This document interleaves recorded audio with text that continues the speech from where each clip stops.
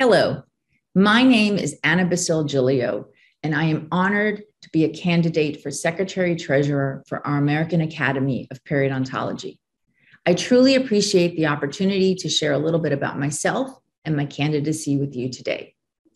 I am a diplomate of the American Board of Periodontology, and like many of you, I am a full-time clinician, having been in private practice for the past 30 years in New York City with my husband, a prosthodontist, in a collaborative partnership. As an educator, I have served as a clinical associate professor for 27 years in the postgraduate department of periodontics and implant dentistry at New York University College of Dentistry, where I received my graduate and postgraduate training. I have had the privilege of contributing to our academy and profession in numerous ways.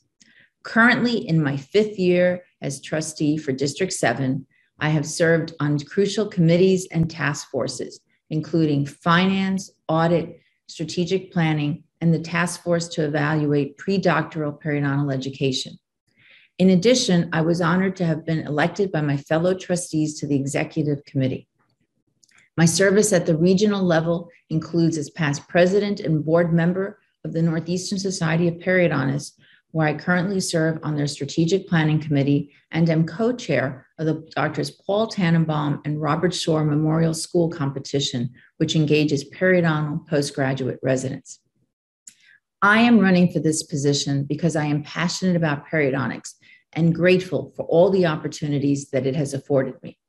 However, this is not the same specialty that welcomed me 30 years ago. As clinicians, we are facing a multitude of challenges. Practice models have changed. Referrals are declining, along with our role in dental education. Third-party payers are attempting to dictate treatment, and on a daily basis, we deal with the reality that patients are not referred to us in a timely manner.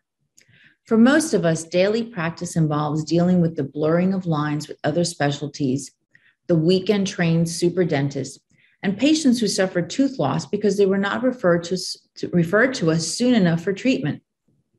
For these reasons, I wish to serve to strengthen our specialty and promote patient health and quality of life. My experience as a clinician, an educator, and my service in organized dentistry has prepared me to move our profession and the mission of our academy forward. As an officer, my emphasis would be to ensure that our academy focuses on the issues which are pertinent to all of us and affect data-driven decisions to address the changing landscape. As Secretary Treasurer, my primary goal would be to promote member success by focusing on 3 main areas: advocacy, multidisciplinary care, and science. Political advocacy at all levels is critical. The Academy must continue to engage in leadership development so that periodontists are positioned at the local, state, and national level to promote and to protect our interests.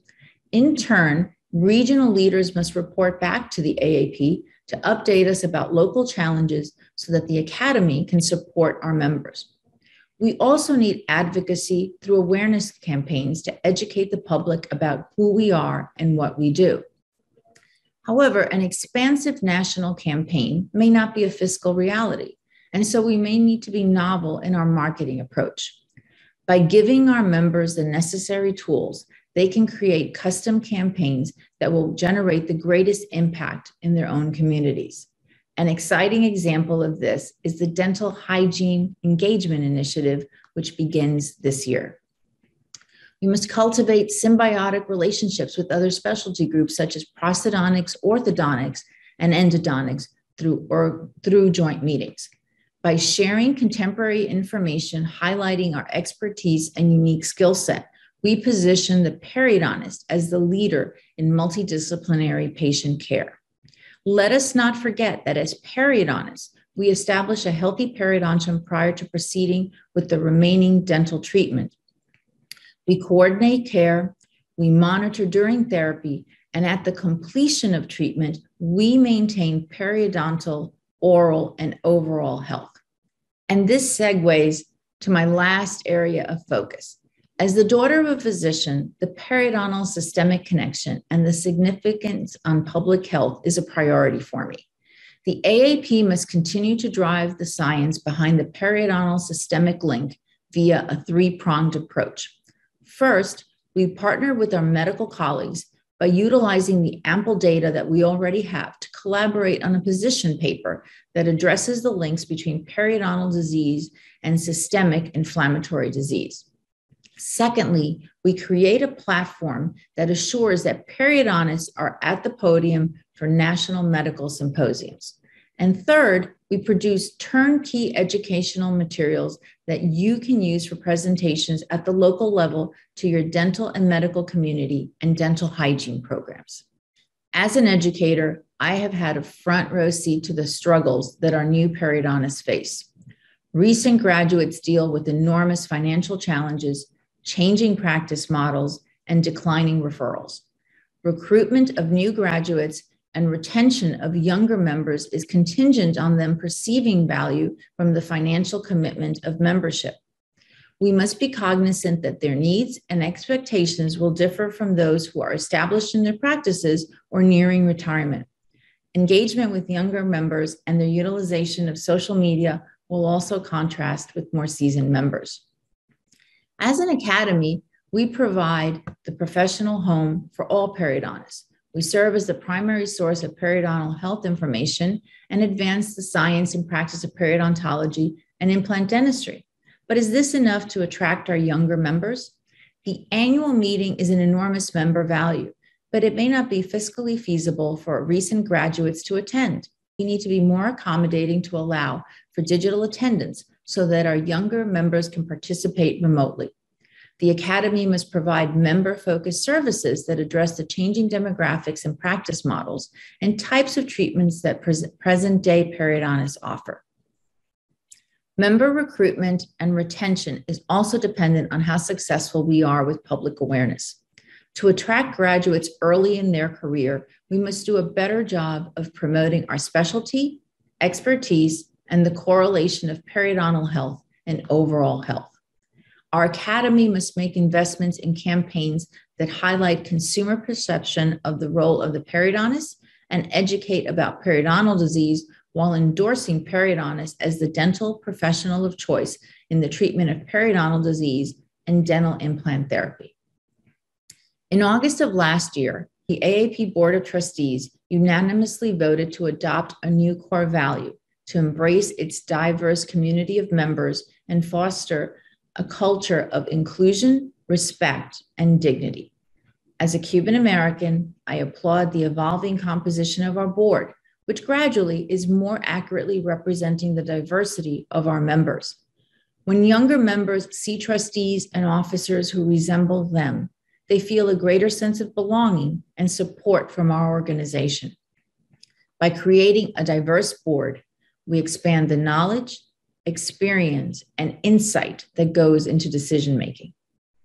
My vision for the future of our academy encompasses developing strategies to tackle the challenges that periodontists face today and increase opportunities to our members to enhance and expand their role in the dental community.